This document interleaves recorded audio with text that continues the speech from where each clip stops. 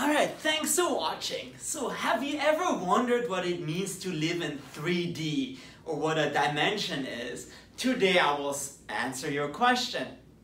So intuitively, living in 3D means that we live in 3 different directions. Because what can you do? You can go forward and backward. That's one direction. You can go left and right. I hope that's the correct way. Or you can also go up and down. So there are 3 different directions, and any point you want to go to, you can express with those 3 different directions. And in linear algebra, this is what's called a basis.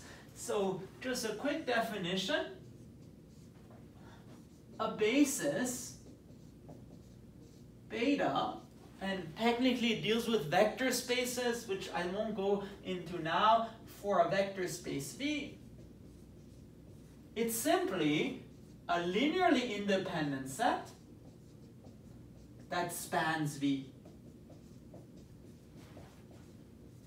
And again, today I'll try to keep it non-technical. So linearly independent means the directions are distinct in the following way. For example, the following set is linearly dependent. 1, 0, 0, and 2, 0, 0. And that's because this 2, 0, 0 is kind of redundant. Because 2, 0, 0, it's 2 times 1, 0, 0. So in other words, in terms of our knowledge, anything we can express with 1, 0, 0, we can also express with 2, 0, 0. So if you eliminate this vector, you still have the same amount of information. And this makes sense. Basically, the direction 1, 0, 0 is really the same as the direction 2, 0, 0. And spans means any vector can be written in terms of those directions. So for example, this set, 1, 0, 0, 0, 1, 0, and I don't know, 0, 0, 1, and then 1, 1, 1, and then I don't know, 2, 2, 3, or something, 2, 3, 4 in fact, etc., etc. It spans R3. Because any point you want, you can write this in terms of those 5 vectors. Obviously, notice those are redundant. So in some sense, a basis is a very efficient set. It's one that expresses all the information we have, but with an efficient number of vectors. And I'm sure there's some data science application of this. So for an example of a basis is then 1, 0, 0, 0, 1, 0, and 0, 0, 1. You see? Because any point, you can express it in terms of those 3 vectors, and they're not redundant. So this is a basis.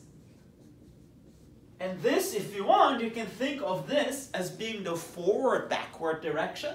This is the left-right direction, and this is the up-down direction.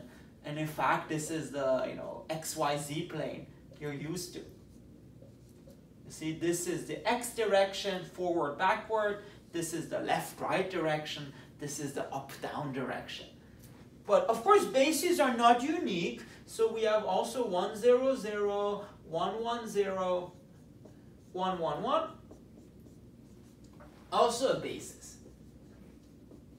You can show that any element, you can express it in terms of those vectors, and they're linearly independent. So it's very nice. They're not redundant at all. So this is also a basis.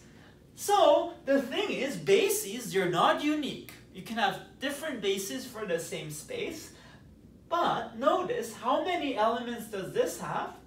3. How many does this have? 3. So it turns out they match, and it turns out the number of vectors in any basis is always the same, and this number we call the dimension. Definition. Dimension of V is the number of vectors in any basis of V. For example, what does it mean to live in 3 dimensions?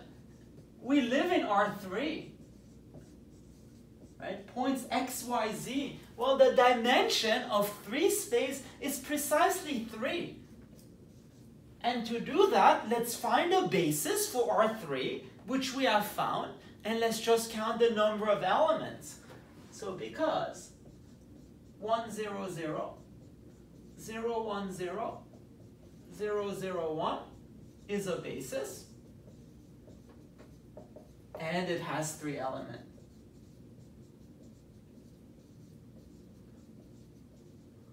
And that kind of makes sense. As I said, in R3 there are 3 directions: forward, backward, left, right, up, down, and that's precisely expressed by this fact that we have a basis with 3 elements.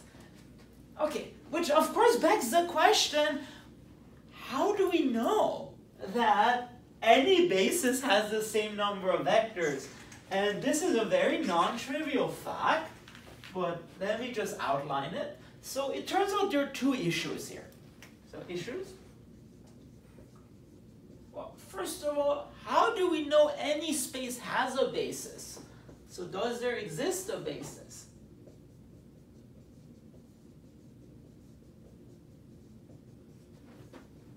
A basis? And it turns out the answer is yes. And there's a video on that where I show that every vector space, even infinite, has a basis. And that proof uses Swan's lemma, which is non-trivial.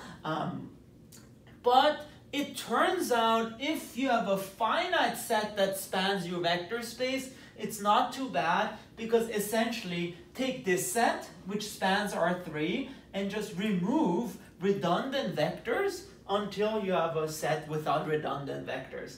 So if you remove this, it's gone. If you remove this, it's gone. But then for this set, you cannot remove any vectors anymore, and it turns out because of this, it's a basis. So existence of a basis, that's not a big issue. What's more important is, do any 2 bases have the same number of elements? Do any 2 bases have the same number of elements?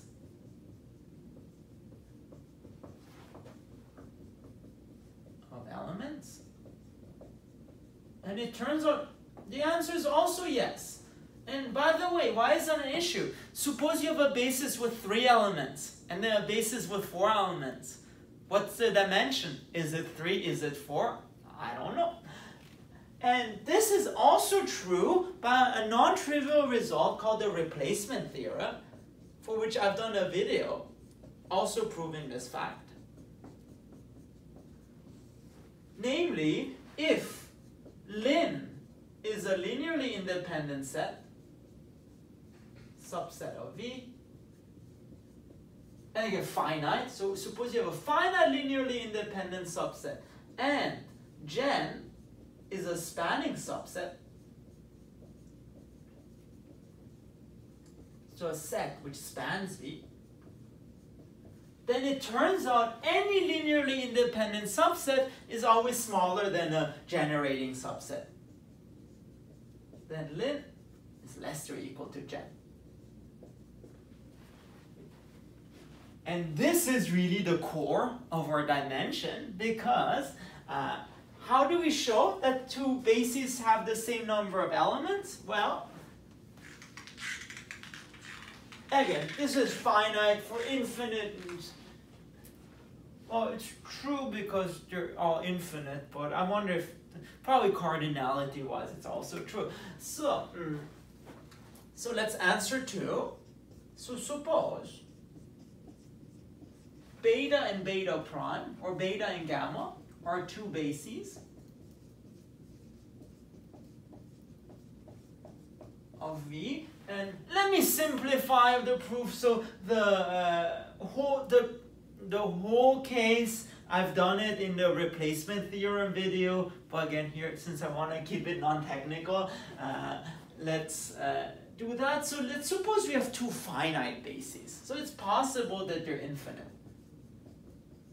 So let beta and gamma be two finite bases of V. Then the point is you just use this theorem with ln be beta and gen be gamma. Because you see, a basis is linearly independent and also spans. So beta is linearly independent and gamma spans. And then what you get is the number of elements in ln is less than or equal to the number of elements in gen. So beta has fewer elements than gamma. But then you can reverse this. Let ln be gamma, gen be beta. And then you get, again still, the number of elements in ln is less than or equal to the number of elements in gen. So gamma has fewer elements than beta. And then now it's no more debate, huh? And you get that beta has the same number of elements as gamma. So indeed, any two bases have to have the same number of elements, and this is why dimension is well defined. And this is why from now on you can say I truly live in the third dimension. How cool is that? Alright, I hope you like this little non-technical excursion. If you want to see more math, please make sure to subscribe to my channel. Thank you very much.